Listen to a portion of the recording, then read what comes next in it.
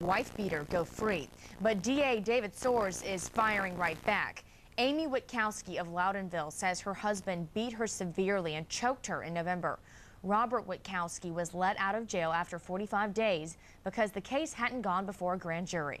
My autistic son saw about 90% of it and lives with fears that and nightmares that daddy's going to come and get him. Witkowski says the DA's office did not contact her until the day before her husband got out. But Soares says that's not true. After hearing about the case, Albany County lawmaker Ann Camilla called for the legislature's law committee to investigate. It is incredibly irresponsible for a legislature to conduct a press conference presenting a victim that is still involved in an open case, placing this office in a position where we have to account for our actions by divulging information about a victim that is still a necessary witness in our case. Soares says the case against Robert Witkowski wasn't ready to go before a grand jury, and he adds that the case is still open. The attorney for the Albany County District Attorney's Office set him free. Tonight, we're going to hear from both sides of this controversial story. Her husband Robert go free without prosecution. But DA David Soares says this is still an open case, and he says Robert Witkowski was set free because there wasn't enough evidence to prosecute within 45 days allowed by law. It's a complicated case. Fox 23's Jeff Sapperstone sorts it out for us live in Albany. Jeff? Well, hi, Ann. Amy Witkowski came forward criticizing David Soares' actions, but Soares fired back, defending his office. I want him indicted, and I want him to do the next logical thing, either go to trial or plead guilty. Amy Witkowski is talking about her estranged husband, upset that he was released from jail without an indictment. District Attorney David Soares says it's still an ongoing case. It's an open investigation. It's a case that is still moving forward. Witkowski says her husband beat her, causing serious injuries to her head, neck, and face in their Loudonville home back on November 2nd. And he wrapped his hands around my throat and he told me that I was going to die tonight and he was going to kill me. Police reports were filed and Robert Witkowski was arrested on felony assault charges, but was released from jail on December 30th because the DA's office says there wasn't enough evidence to indict him within the 45 days required by law. When you have a case where someone is alleging an assault second, there's an issue of serious physical injury, and you have to explore that issue of serious physical injury. Soares stresses it's not unusual for this to happen. It is incredibly irresponsible for a legislature to conduct a press conference presenting a victim that is still involved in an open case. Amy Witkowski, who went public today with Republican Albany County legislator Ann Camilla by her side, denies all allegations that this is a political attack on the DA. I voted for David Soares specifically because he was for the victims. I have nothing against David Soares. All I want him to do is really work for me. Now, Soares, of course, is a Democrat. Camilla has called for an investigation by the Albany County Legislators Law Committee. DA David Soares says his office is committed to help victims of crime. He says it's more than any other office in the area. Ann. All right, thank you, Jeff. That's our Jeff. Investigation after allegations the DA's office let an accused wife beater back on the streets. Good evening and thanks for joining us. I'm Lydia Colbita. And I'm Jim Cambrick. The Albany County DA is being accused of failing to indict a domestic violence suspect in a timely manner. The suspect was released from jail almost 2 months after his arrest on a felony charge. Kumi Tucker joins us now from the Albany County Courthouse with more. Kumi? The suspect's wife says she's been living in fear for her life ever since her husband was released. Amy Witkowski says these photos were taken after her husband repeatedly punched, kicked, and choked her on November 2nd. He smashed my head against the wall. Next thing I know, I remember opening my eyes on the floor, and he was kicking me in the head, telling me to stop faking it. She describes hiding in the bushes until dark, then running miles through backyards to State Police Loudonville. Police arrested Robert Witkowski. He was released in December because his case was not brought before a grand jury within the required 45-day period. Amy says prosecutors told her that there was no action on the case because they didn't have all the evidence and that they just got the files. What went through your head when you found out he was going to be released? He's going to come back and kill me. Amy spoke to us with Ann Camella by her side. The Republican county legislator is now calling for an investigation by the legislature's law committee. Other prominent Republicans facilitated this interview. The DA is a Democrat, but Camella says this is not about politics. Why are victims feeling victimized by the system? That's the main question. It seems to me that it's obvious that there was some type of breakdown in the system. So I'd like a simple answer. What happened? Why was there a breakdown? We have reviewed the case here internally. We are investigating this case. There are documents, medical records that we have secured, and we're still reviewing the matter. Albany County DA David Soar says his office did not drop the ball and that there were no problems with paperwork, that they have been carefully considering the case, but that it was simply not ready for the grand jury. It is incredibly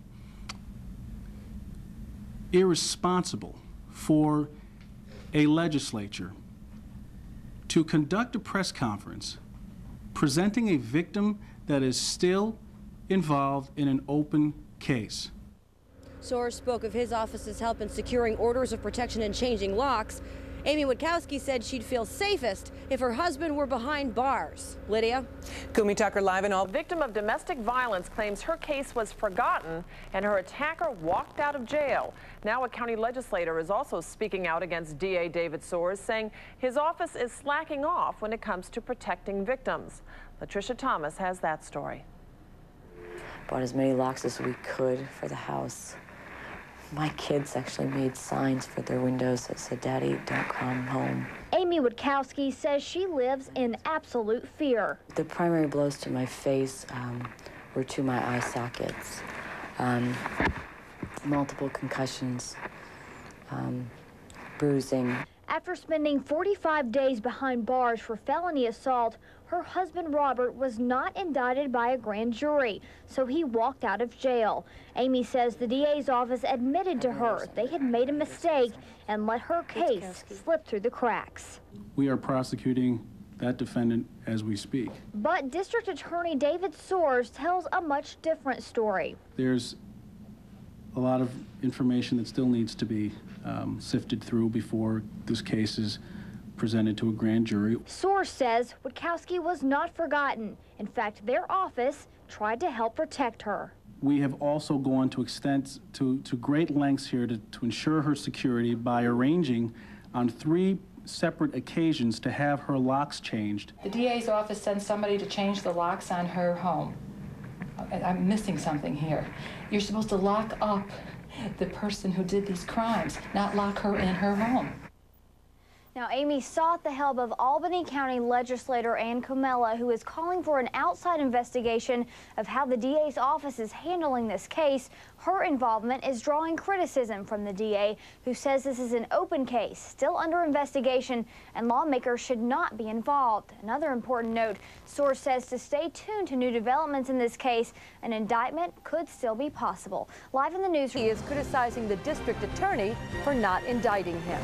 Good evening, I'm Liz Bishop. And I'm Greg Floyd. DA David Soar is denying the woman's claims that his office has mishandled the case. He wonders if there is a political motivation here. Craig Smith has our story. 48-year-old Robert Witkowski. His wife Amy says she lives in fear of him despite having orders of protection. A piece of paper is not going to stop somebody from killing you if they want to kill you. Pictures of a beating she says was meant to kill her. She says she escaped and walked blindly without her glasses to the state police barracks about a mile away. The law provided for her husband's release from jail about 2 months later because 45 days passed with no indictment. I don't understand why he hasn't been indicted. I mean, I haven't even got a grand jury date to even go before the grand jury. We discuss these cases on the merits, and we make decisions. And if a decision isn't made to indict a case within 45 days, then that is part of our process. That is part of a decision in which we are weighing everything. Two of the people helping Witkowski get her story out are County Legislator Ann Camella, a Republican, and Brendan Quinn, a political consultant known for his efforts to get Republicans elected.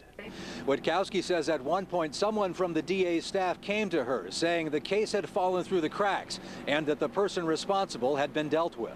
There is no truth to those statements. That case was reviewed by our felony review here in the office. There were decisions that were made on that case, and that case is still being prosecuted by this office. The DA says he'll leave it to a jury or a grand jury to decide whether evidence amounts to serious physical injury. He says the case has a unique set of facts and could be returned to town court to be handled as a misdemeanor. In Albany, Craig Smith, CBS 6 News. Finally, a string of days more In bars without bail tonight, accused of beating his wife and threatening to kill her. A story we've been following for you. His wife says he should have been in jail long before this, but at least now she can have a good night's sleep. That sigh is a sigh of relief. We first met Amy Witkowski 2 weeks ago when we saw her wounds from an alleged November beating by her husband, Robert Witkowski. He was arrested but never charged and then set free, terrifying his family. Nightmares. The memories come back. And I feel it's not even just that I can see him coming at me, but I can remember the pain I felt at that time. But it's a pain she won't have to feel for some time, she hopes. Witkowski is in jail without bail, charged with 2 counts of assault. The reason it took so long, the DA's office says domestic violence cases are touchy and more victim advocates are needed to hurry up the process. In a perfect world, it would cut down dramatically on the amount of time it would take to get results. But Amy Witkowski now has the result she wanted for her and her 3 young sons. Trying to build a new life for just me and my kids. We're moving, just taking it one day at a time. As soon as I can afford one, get a divorce. Right now, I can't afford one. Amy told us her sons often ask her what she did to make Daddy so mad. She tells them, I didn't do anything, and even if I had, he doesn't have the right to do that. Another behind bars tonight, and this County woman is telling us she is relieved, no longer living in fear. We first heard about Amy Witkowski's case a few weeks ago when she was angry the DA hadn't filed charges against her husband after he allegedly beat her. Fox 23's Regina Waldrop has our update. This is Amy Witkowski 3 months ago, battered, bruised, and badly beaten. My husband punched me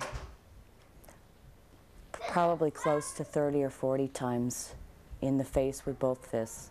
This is Amy Witkowski today, on the mend and at peace knowing that her estranged husband is finally back behind bars and charged with 2 felonies for allegedly beating her. The night that I found out he was arrested was like the best night's sleep I've gotten in so long. Witkowski's husband Robert was first arrested and jailed in November, but he was released a short time later when the DA's office said there wasn't enough evidence to indict him within the 45 days required by law. On Wednesday, Witkowski learned that her husband had been rearrested and indicted. I was told they had everything they needed to move forward with a grand jury and let the grand jury decide. I was starting to doubt that an indictment was going to happen at all. Witkowski criticized the DA's office when her husband was set free, and there was fear he wouldn't be prosecuted. Tonight, a spokesman for the DA told us that cases involving domestic violence are always difficult to prosecute and require extra care. They're all unique, and there was nothing unusual about the way this case was handled. As for Witkowski, she says her goal is to now help other women get out of situations like hers. On November 2nd, that person died and I was reborn, because I'm going to build a better life for myself and I will help anyone who needs to. That was Regina Waldrop reporting. Amy Witkowski says she is planning on divorcing her husband. Meanwhile, Robert Witkowski is expected back in court in late March. In a story we've been following for a few months, a Loudonville man sentenced today for beating his wife. You may remember her from when she loudly criticized the Albany County DA weeks ago, accusing him of dropping the ball on this case. But as News 10's Dory Marlin reports, everything's changed since then.